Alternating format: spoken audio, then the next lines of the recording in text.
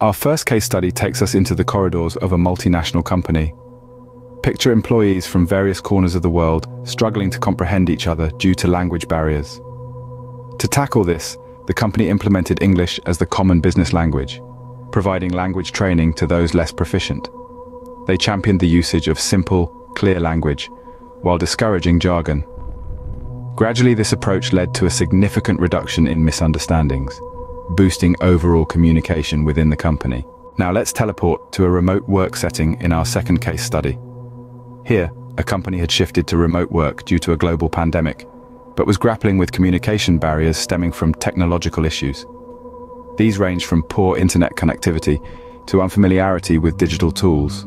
The company's solution: they offered technical support for connectivity issues and organized training sessions on effectively using digital communication tools. Regular video meetings were also introduced to maintain face-to-face communication and foster a sense of connection within the team. Our final case study takes us into the heart of a family-run business, where emotional barriers were causing communication issues.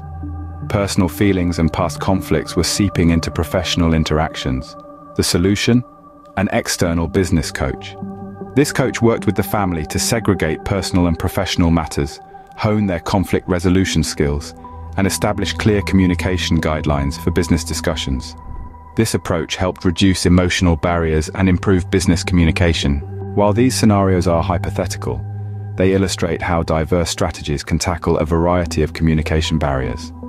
Whether it's a language barrier in a multinational company, technological issues in a remote work setting, or emotional barriers in a family business, there's always a way to improve communication. The key lies in identifying the barrier and then devising a tailored strategy to overcome it.